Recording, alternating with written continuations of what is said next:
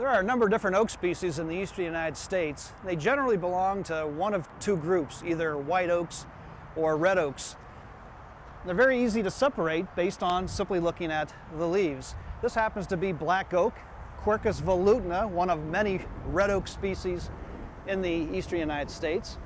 And it's a black oak because if you look at the leaf very carefully, you'll see the presence of a bristle at the end of each lobe. They're bristle-tipped, and all bristle-tipped oaks are referred to as red oaks. They also have a very distinct acorn.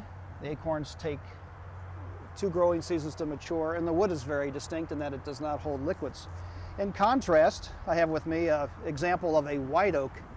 This happens to be Quercus bicolor, the swamp white oak. And if you look at the lobes very carefully, they do not have any bristles. That is a characteristic of all white oaks, lacking bristle tips.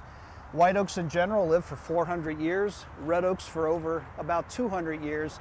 This species only lives about 100 years, Quercus volutna, black oak, one of the shortest lived oaks in the eastern United States.